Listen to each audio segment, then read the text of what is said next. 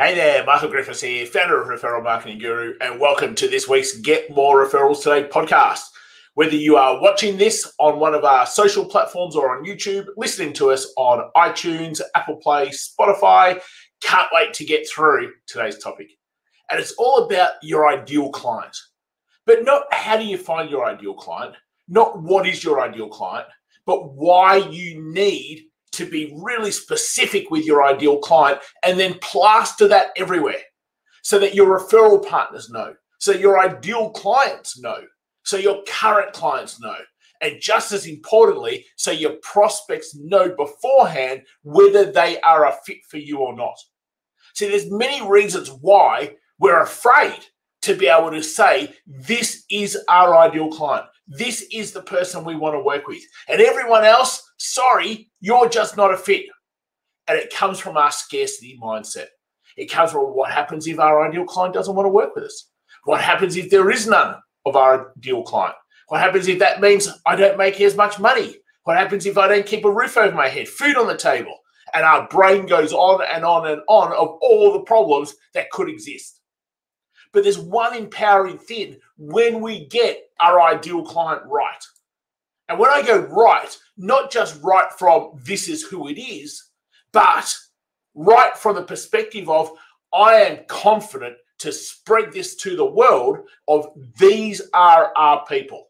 These are the people we work with and no one else. And the thing that happens when you do that, you have more fun in business. You actually start working with the people you want to work with. So I'm going to get through here and get you to start working on who's your ideal client. Who's the exact person that you want to every single day get up and help? Because to me, as soon as you stray from that, as soon as you veer off that path, business becomes much harder. Business is definitely not as much enjoyable. And then all of a sudden, things become more annoying to you than what they should. So let's dive into this. So why does this even matter? Why should you even think about what your ideal client needs to be? And most people will go, oh, my ideal client is a plumber, is an electrician, is an accountant, is a business coach, is a life coach, is a brick and mortar business. Right? Well, that's not an ideal client. That's just a industry. That might be your niche. Ideal client looks at so much more. And we're going to get into the sorts of things you need to think about to actually get your ideal client, to actually be going, this is the persona of my ideal client. And I said, why do we even need that? Well, the first thing is, when you try to work with everybody, that scarcity mindset ensures that you get nobody. And more often than not, the people you do get are not the right people. And therefore, it drains you. It sucks the energy out of you. It's nowhere near as much fun.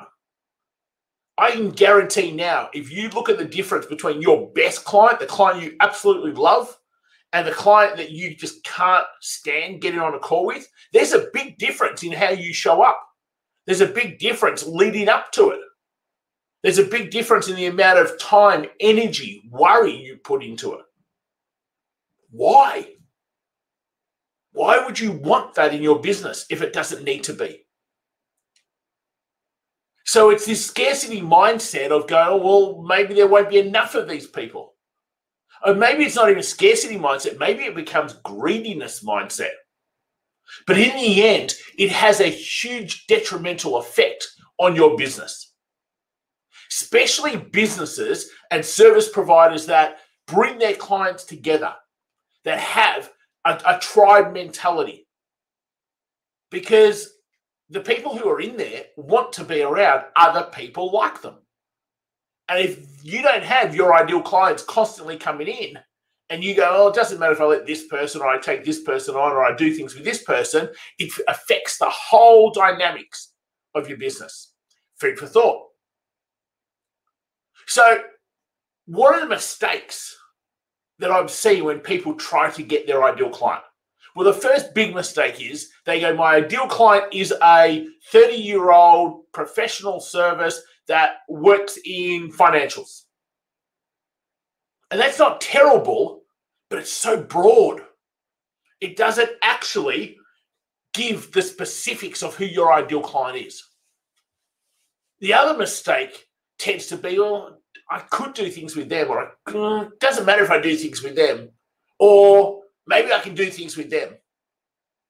And we start just allowing everybody. You may as well not have an ideal client. When you get this right and you put this on your website, you put this in your marketing, you put this in your email signatures, you have this when you do sales presentations, when you have conversations with people. And we've got this everywhere. It sits with what makes us remarkable. So we have two things. You can see this on our website, michaelgriffiths.com.au. It sits there on that front page. These are the things that make us remarkable. And our ideal client is a service provider that wants. And there's 2, 4, 6 dot points. And it's really clear. So if the service provider doesn't want those things, that's fine. We're not working together. We're not the fit.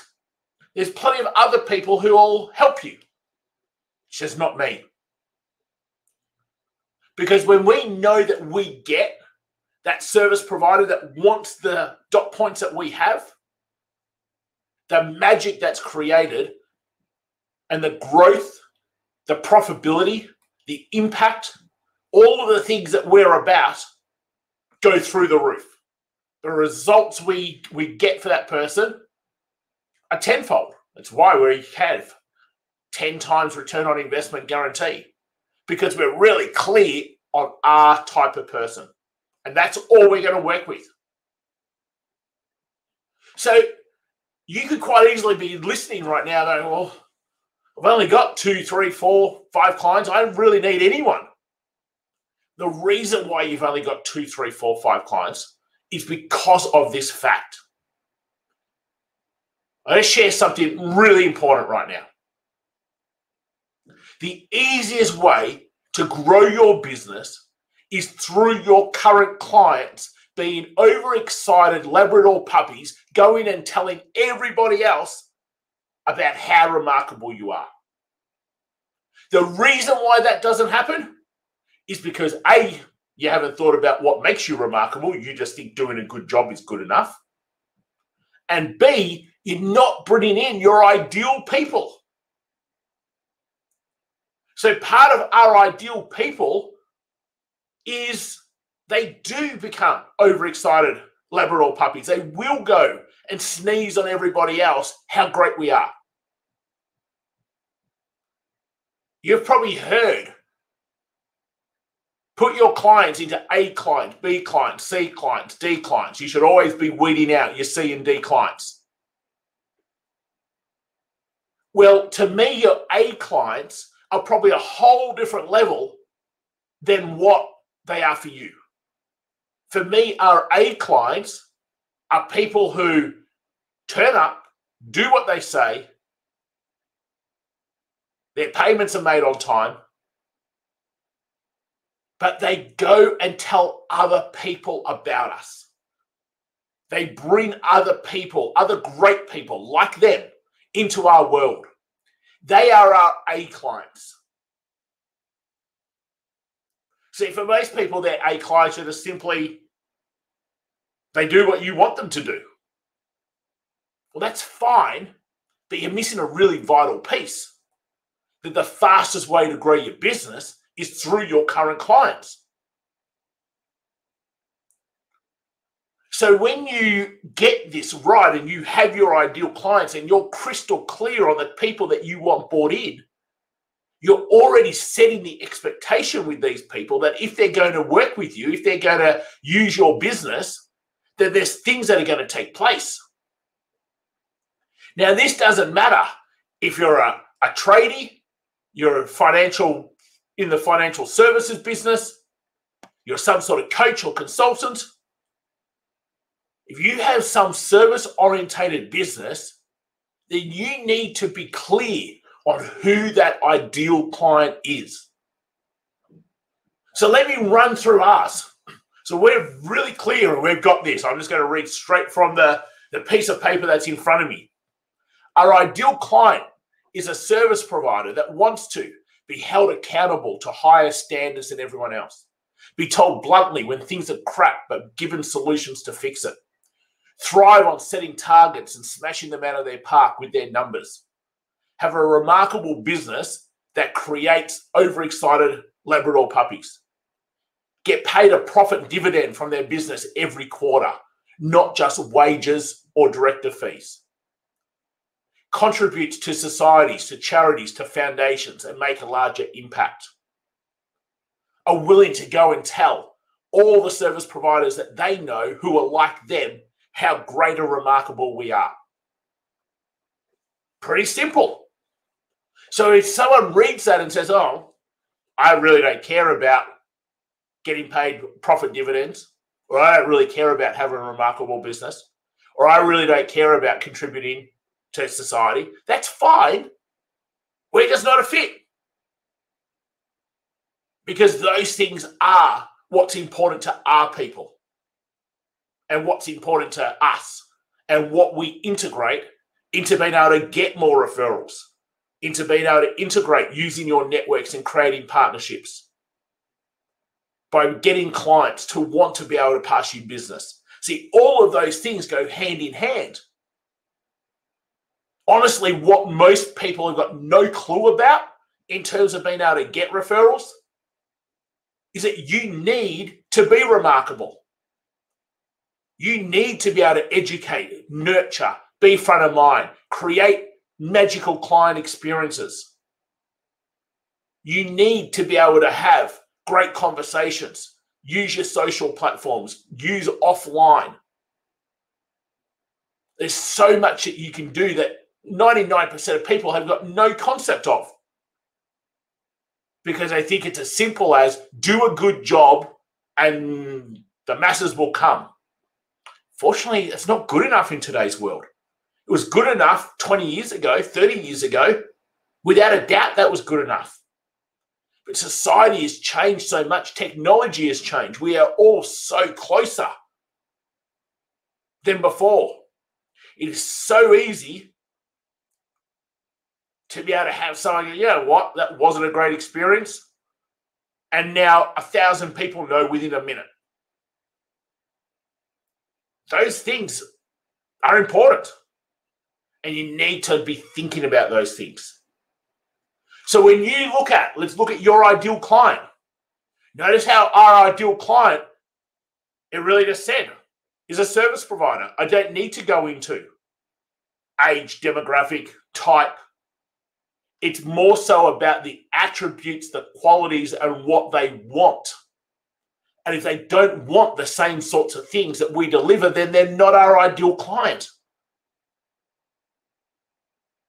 So who's your ideal client?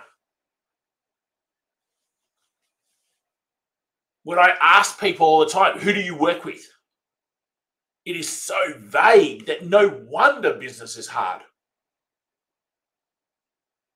And as I said, the majority of the time, that mentality comes simply from scarcity. I won't get enough clients. Their mind is in this down in sort of, I go 4 levels of thinking in terms of around business growth and personal growth. And they're down in level 1, where it's still about survival. They're in survival mode. If you're in survival mode, you're not in business mode. You can't grow your business. You're more focused inner on yourself. When you start saying, no, sorry, you're not the ideal fit, the empowering, the confidence that you get, how that helps your own inner game will bring the right sorts of people to you. Hey, hopefully it's been helpful. I'd love your insights. If you're listening to this, make sure you subscribe either on iTunes, on Spotify, on Google Play, on Podbean. Never miss an episode of our Get More Referrals Today podcast.